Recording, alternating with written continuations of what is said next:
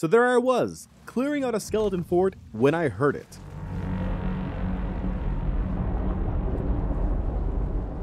The unmistakable sound of a Fort of Fortune. It was go time. I knew I had a limited window of opportunity to get to the fort first, and it was a bit of a trek, judging by the size of the skull and distance, but I couldn't just leave the loot I had earned behind. So I loaded up the rowboat with my goodies and docked it to my ship. The skull had appeared direct south of where I was at Sharkfin Camp, so I knew it could only be the Crow's Nest Fortress.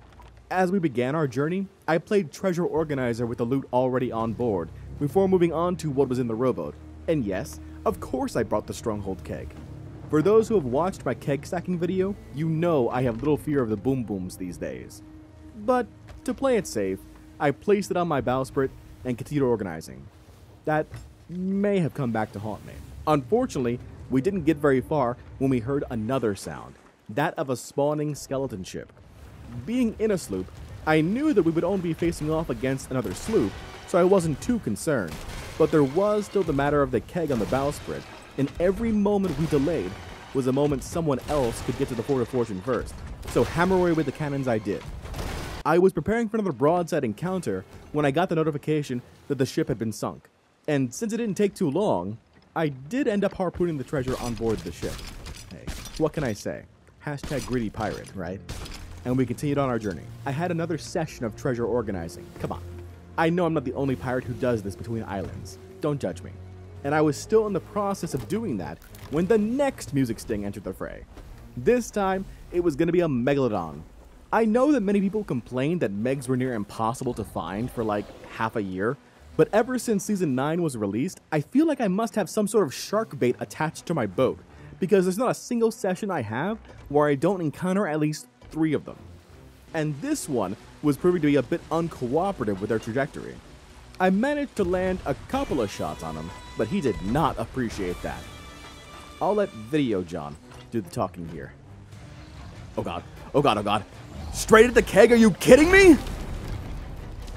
Back to the ship. Get back to the ship.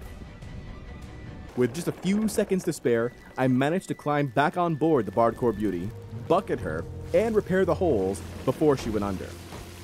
Having almost lost my ship in the process, I was absolutely gonna collect this treasure before moving on with our adventure. Finally, I was close enough to spyglass the actual fort, and what do you know? Someone had gotten to it first. This was a dilemma. I wasn't deterred just yet, thinking about a course of action while I made a long circle around the fortress. I could go over and attempt to negotiate with this other sloop, but after a month or so of Season 9 already being out, it seems pirates are out for blood when it comes to these events, due to the always in demand chest of fortune. On top of that, I already had a good amount of loot on board my ship. If things went south, everything would be at risk. I decided I was going to park my ship inside of Thieves' Haven, pointed at one of the exits in case I was in need of a quick getaway. It turned out that sloop was a Reaper sloop, so negotiations were now out of the question. It was far too risky for me to put the whole ship in peril. Instead, we were going to have to go quiet and see what we can come up with.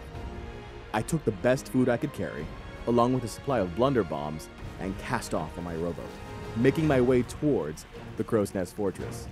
I felt okay about the ship, but this was my first attempted steal of a Fort of Fortune since Season 9's release, so I was a bit worried about sea rust. Unfortunately, night was turning into day, which meant that I was going to lose one of my best advantages here in the cover of darkness. I also didn't know whether this was going to be a solo player or a duo crew, since a sloop could be either configuration. I did know that there were no other ships in the local vicinity though, which meant this was our best chance at achieving a result.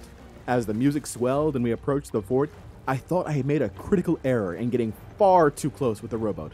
Close enough that I could see the figures of skeletons and at least one player on the fort, the sounds of gunshots echoing.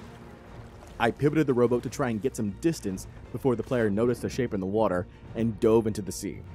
Of course, my mermaid spawned right in front of me, not quite in visible range of the island, but definitely from the ship. I dove back under the water, passing by the first tower. I thought about stopping at the tower closest to the ship, but suddenly the music shifted into the boss phase, and I knew that there wasn't much time to waste. Instead, I approached the sloop and kept close, listening intently for the sounds of footsteps or weapons. Hearing none, I swiftly climbed aboard, raced downstairs, and tucked away in the corner, on the sloop bedding. Right on time, too, as the fort had just been completed, more than likely with a few kegs to speed things up. The speed of the completion, though, made me think that I was dealing with another solo player. Still, I kept tucked away for the time being and listened. A couple of things needed to go right for me here. First, my mermaid needed to have disappeared with the tuck. Every now and again, I feel like that mermaid likes to stick around a bit longer than desired, and that would give away everything. The sound of the vault door opening eased my concerns with that. But it would also look supremely suspicious if anyone saw my rowboat that was floating not too far away from the other side of the island. The sound of the harpoon firing let me know that we were collecting treasure, but I had only heard just 2 items being collected. It seemed like our target was only collecting the chest of fortune and 1 other item, more than likely a chest of legends. That theory was affirmed for me when I heard the sound of the sail dropping and the ship creaking against the waves. Now the question was, where were we going? Was it going to be an immediate drop-off, or did this player have other plans? For several agonizing minutes, I waited below decks. But when the Ancient Spire title card came up on screen, I knew it was now or never. Leaving the tuck, I raced up the stairs. 1 player, Reaper costume, chest of fortune in hand. It was gonna be mine. The Reaper likely had little idea of what was happening until it was too late. I let the ship crash into the Spire rocks while I jumped off, racing my character toward the gold hoarder tent for the turn-in. Success! We had done it. A stolen chest of fortune. But we weren't done just yet. There was still plenty of loot at the fortress waiting to be collected, and we potentially had a very angry Reaper that was going to come after it. I mermaided back to my ship, only to find us under fire? Luckily, it wasn't a player ship, but rather the island cannons that were just missing the target. We quickly made our way toward the fortress, and that's when I spotted that the Reaper sloop at Ancient Spire had sunk.